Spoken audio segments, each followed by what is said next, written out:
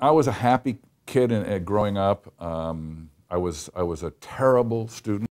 I flunked 3 grades before I got out of high school, and by flunk I mean I was put back. I made one of those up. I had no understanding why I couldn't do better. I was never told by my parents or by my teachers that I was stupid, which I've heard other people with this condition have said, oh, I was told, my teachers used to tell me I was stupid. I never got that. I got this other thing I wasn't applying myself. But I knew I was stupid. I knew there was no other answer that I could come up with that was responsible for all these D's and F's. You know, I can remember a vivid thing in the 7th grade where my mom said to me, we had these history quizzes every Friday in 7th grade, and I was tanking them terribly, and my mom said, I'm going to prove to you that you can do well on these history quizzes.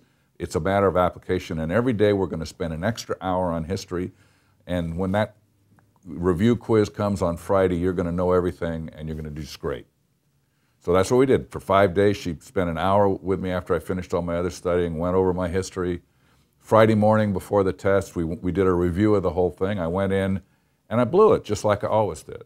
Maybe I did a beat or two better, but I basically tanked the test. And so I found a friend of mine who had gotten an A, and I said, so how long did you study for this? And he said, I didn't. I just glanced at it in the parking lot before school this morning. Well, I mean, what am I supposed to take from that?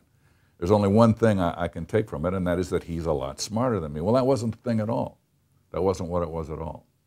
So I think that self-imposed diagnosis of stupidity that kids often put on themselves is something we want to work really hard to keep off them, because once a child quits, once a child throws his hands up and says, or her hands up and says, I'm no good, I'm not smart, I'm destined to fail, then you have a whole range of other possibilities that include, pretty dangerous stuff like prison and things like that, because I get a lot of mail from people who were undiagnosed dyslexics who are now in prison because they were so angry because they couldn't keep up that they started to act out, and they started to hang with bad people, then they started to pull stuff, and the next thing you know, they were on the wrong trail. So, what we as parents have to do is to get our children, if you see your child isn't reading reading up to this grade level in the 4th grade or something like that, or the 3rd grade, get your child tested. This is not a tough test.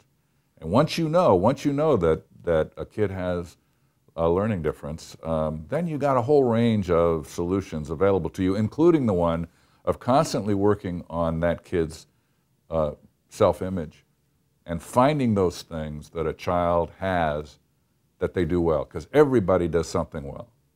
And if you find that and then make a big deal out of it and underwrite it in a big way, it goes a long way toward stopping that from happening. It can be art, it can be skateboarding, it can be video games. In my case, it was high school football. I was a great running back, and I was good enough so my picture was in the paper a lot, and I was written about a lot. And for me, that made a huge difference. I knew I was no good at anything else, but when I stepped on my campus, I was a big deal. And kids were coming up to me and wanting to know how I was going, what was going to be like this Saturday, or talking to me about last week's game. And it made a huge difference in the way I perceived myself. So that's the secret. That's what you have to do, because once you lose the child's sense of competition, or once the child gives up on him or herself, then you got problems.